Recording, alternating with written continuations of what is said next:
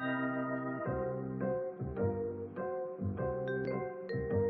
guys, it's Shane.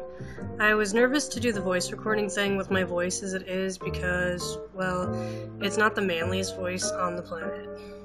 But I felt this was a good opportunity to deliver some amazing news. I'm going to be moving into my own place soon, hopefully this month.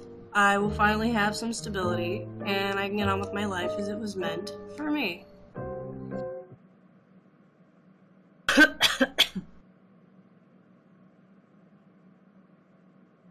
I really suck at this voice recording thing.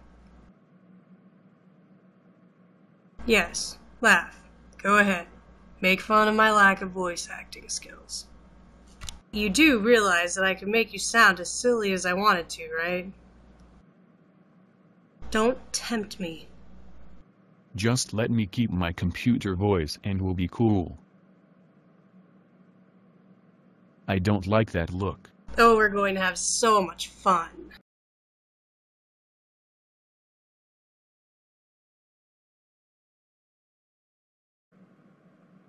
Two years ago today, I put myself in this room to test out the new voice acting function of Plotagon.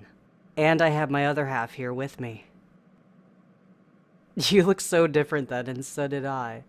You didn't even have a voice yet, and you begged me not to make you sound silly, that you wanted to keep your computer voice. But I don't sound silly, do I, love? We've come a long way since then. Yes. Back then the reason why I chose this room was, well, because I was homeless. But I was getting ready to move into my own apartment. I didn't have to worry about where my next place to sleep would be. We've been through a lot, haven't we? It seems like Plotagon has a lot of memories. It totally does. I may have removed a few videos more recently, but I think a lot of the older memories are still there. This is going to make an interesting comparison video. Yep, here's to another year of Plotagon.